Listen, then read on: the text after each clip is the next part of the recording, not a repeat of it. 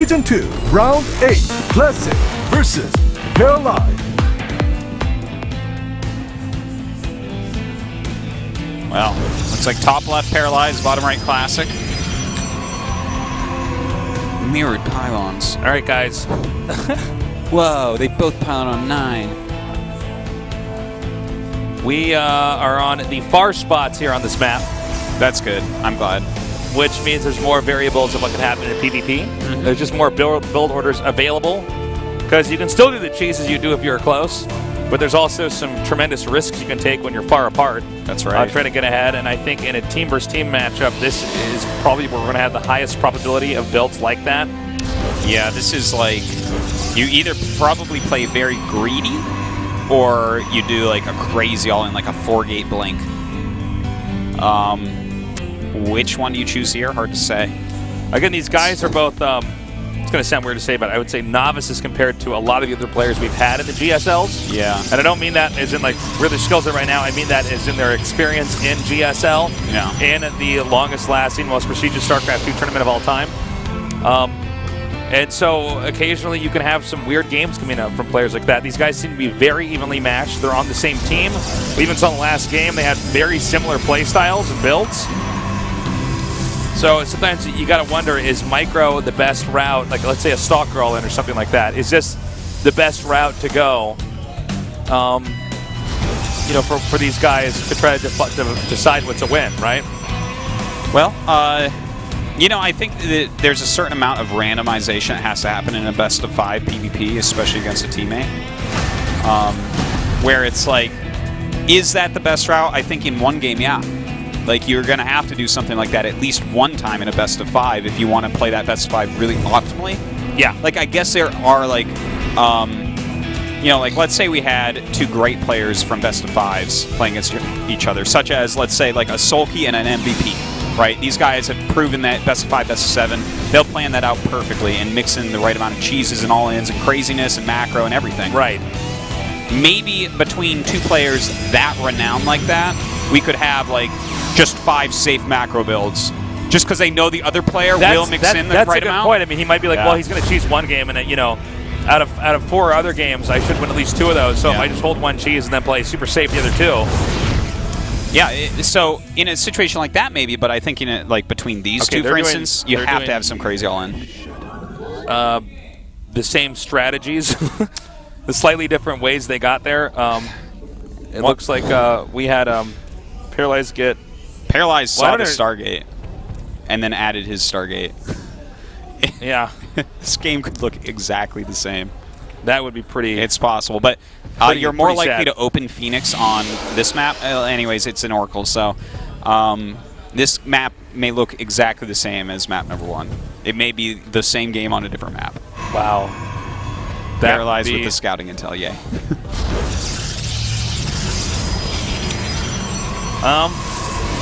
Yeah, they're both going for Phoenixes, so... No, excuse me, one's going for Phoenix. What am I talking about? Yeah, you're right, Artos. This could be... one of these games. Now he's on 1 base right now. Classic's going for 2 more gates and the Twilight Council. After a single Oracle. So this is actually much better for him than the last game was on Overgrowth, because he went into a Robo and an Expand. Here, going into Blink, still this isn't good for him, right? Like, he's still been countered. Still, this is an advantage for Paralyze, especially since he's going to find it this quick. But a little bit better, at least, for Classic this time. Oh, okay, he does get right up there to where the Oracle is. Start dealing some damage to him as the Oracle retreats. Trying to do a little twist out there to get out while his opponent was multitasking, but he does lose it. And Blink started and the 2 gateways finish up. Meanwhile, Paralyze now going for that Nexus. This Blink Stalker attack here, it could be pretty scary, Artosis. Sure, it could be. You know, if he makes a lot of Stalkers, it's funny that he's making some Phoenixes here as well. I'm surprised that he's actually spending some money on that. Maybe that's just to keep these out to hide what he's doing? Did he just do that? I was going to say because he came by there. Oh, he canceled. Right? Yeah, he canceled. He's so he was faking it. Am I crazy? Did Classic not turn those into warp gates? He did now, I think, but he didn't for a while. But, you know, this is really cool. He keeps on starting the Phoenix as Phoenixes come up. and then canceling as they go away. Yeah, to make it look like he's banking him. Yeah, like he should start another one and then cancel this one underneath it. I think actually Paralyze is trying to check for this. Okay, no, he's going to cancel? He's trying to, yeah. Sick. The thing is, if you find a Phoenix, when you have more Phoenixes, you just kill it so quickly. It's like free. Well, Phoenix versus Phoenix is like, out of all the units against other units, it's the one that snowballs the most quickly. Mm-hmm. It really is. So, you know, it's a lot like mutas in that regard, where it's like, well, just whoever has most wins by far. yeah. It's like so silly. I think he's basically figured it out. There's actually no Phoenixes in here, and he is making Immortals. Yeah, there's no way he doesn't know now. He's been duped. Well, the thing is, he would want 4 Phoenixes probably anyways, just because you need a certain amount of lifts to make sure that the Blink All-In doesn't kill you, and enough to threaten killing probes off so they don't want to leave their base. But anyways, it's a better situation. Did he do 2 Phoenix cancels or 3 back there? He did like 3 cancels. Okay. All right, the are going to go around here now. Stalkers blink now underneath these Phoenixes, and it looks like they're all going to get away. Yeah, beefy units. Meanwhile, back over here at Paralyze's base, he's got an expansion. Whoa, don't do that.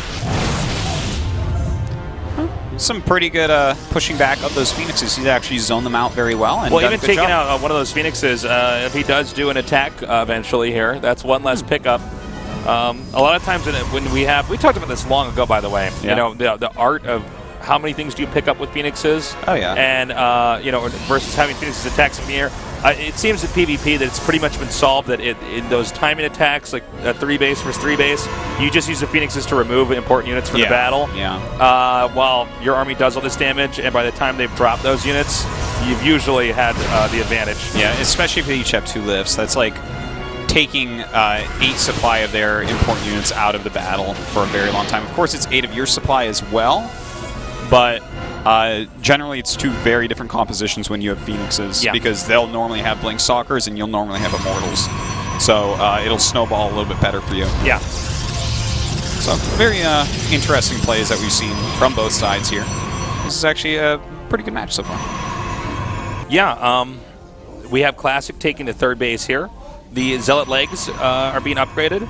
In this case, it is Classic that's going to have the attack upgrade finishing up here ahead of his opponent. I do like how he's sending in the hallucinated Phoenix into the main while he just brushes by the northern part of Classic's territory to check, okay, is his expansion coming up? How long or how far along is that? Templar Archives now almost done here for Paralyze. You know, I think that Paralyze is going to walk across the map and kill Classic here. Exactly what you were talking about before, how the 3rd base comes up after the 2nd gateway explosion. Yeah. Is exactly what Classic did not do. Which is a little bit odd that he didn't do that. It's like super risky, right? Well, it's like I was saying, that pretty much in PvP, this is what you do, right? Is that you get your 3rd base late, because you just want to be absolutely safe. If he takes his own 3rd base, well, then you've got more gateways up and you have more attacking units. And the type of units you have up is Stalkers with Blink and Immortals are just so strong together. Or even Zealots and Colossi up together. Ouch. Paralyze is actually up by almost 20 army supply, which is ridiculously gigantic. He's going to easily kill this base if that's what he wants to go for, or he could actually even go for the throw. He might, I was going to say, since Archons are morphing, if he warps this in and hits like right now, no, he's going to go for this expansion. I take it all back. No? Well, now that Nexus Scan is on, yeah, I think he should just probably go for the throat here. Yeah. Okay, so he's going to come for the kill move in here now. 2 Archons out for both parties. See a little bit of reluctance here for Paralyze to commit to that attack. Looks like he's going to have the Mothership Core out there to make a time warp. All right, well, it looks like Classic going to come up behind him. I guess he's going to try to do a little flank with a warp in there. Okay, he's coming up here now. Classic actually overextending just slightly here. Paralyze now moving down. I think he's done, Artosis. I mean, this is pretty scary, this army here. There's so many Zealots in the front, and yes, Archons are good against Zealots. But, I mean, by the time those Zealots have died, the Immortals are still there in the back. The only thing that's remaining is Archons and Stalkers for both parties, and there's a lot of Immortals here for Paralyze. So it's 4 Immortals against 0, and he's up by like 8 army supply to 10 army supply at times. So that's a pretty straightforward victory in Army vs. Army. I do like what Paralyze is doing with the expansion here. I mean, it's always a little bit trickier to tell how far ahead you are when you're in the game. Yeah, and it looks like he's going to back up here. He's saying, well, I don't know about this. Can't quite see all of his army at once, but I see. Okay, he gets some other support. Nicely done there by Classic. Yeah, he's going to get rid of the pylon. Well, what is the comeback plan for Classic here? I think he has to move out and attack right now, and maybe just make Paralyze split his units poorly, because with that third base coming up and just simply put a better unit comp for Paralyze, this is like really tough. Prompt for Classic right now with his counterattack, as the Immortals are so clunky. You know, normally sometimes you can't get away in time. If you're someone like Paralyze, you try to run back, but in this case he got back there. He's in great shape, and even this angle that he's going to come in here, this is a bigger space to make a large line for Paralyze than it is for Classic. Yeah, just looking at that, every time I see the unit tab, I just compare all the numbers, and it's just such a Paralyzed favored battle coming up. He doesn't have a Mothership Core, or he does now again, but he doesn't have enough energy yet because he just remade it for a Time Warp, so that's a little something in Classic's favor. Yep. No probe transfer yet. Paralyze probably should do that pretty soon here. And I believe he was sending that Warp Prism down there to possibly hit the main, but he may be bringing that back now. Now, you got to think, in Classic's situation, he knows his opponent has an expansion ahead of him, right? But he's trying to put the pressure on, but this is a tough one to break in here now. Archon count, it's actually 7-6 now. Just now, as Paralyze adds another Archon. Yeah, and he's actually down in Zealots at the moment. Kind of tough, but of course those Archons really are going to help out against all the Zealots, but he doesn't have like the type of surface area he needs. He doesn't really, there's not enough going for him. The extra 2 Archons, not enough to really take on the extra 3 Immortals. It's funny, because even though it's a huge bridge, that they're one army's on one side, the other army's on the other side, it's too narrow, even on a bridge that big, for Classic to run in there. The Archon's damage can't be optimized. That's right. So, you know, he might be able to draw him out here. I'm actually a little bit surprised that Paralyze is pushing out here. Yeah, no, that would be the only way that he could mess that up, is to attack into that arc. That is a seriously scary arc, by the way. Oh my god. Okay, that's Paralyze kind of choking a little bit here. Yeah, that was incredibly sloppy. You basically want to sit on, you want to make a concave here. Yeah, concave and just kind convex, of engage like that. It's a lot of units on both sides.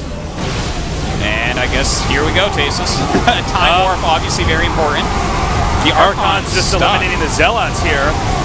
But it's a surface area right now for the Archon versus the Zealots right now. A slightly better arc here for Paralyze. There are a lot of Archons here for Classic as he's starting to push through here. The Immortals are finally getting exposed now here in the back. He's going to have to target down some of these Stalkers, then warp in a little bit more. Nice micro with those Archons kiting. More Zealots being warped in over here at the bottom. Still though, 2 Archons now remaining. He's got to get rid of these last 2 Archons as a Zealot Archon warping is what's going to be trying to carry him as he tries to save this base. More Zealots warping in again, still here as Classic is driving back Paralyze.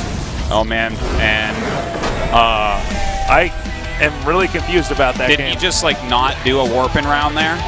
I don't even know what to say. Did he just not warp in units from his gateway? What were his minerals at? Did you see it? I was confused because we saw a warping round come from Classic, and then we saw no warping round come from Paralyze. Yeah, well, you know what's funny about it? I didn't think he was going to tap out there. You know what I'm saying? There was no reason to tap. He should have just warped in around of Zealots because he had as many Paralyze gateways. Was in fine shape. I don't know. I didn't know where. We saw in the beginning of that attack, Zealots come in there.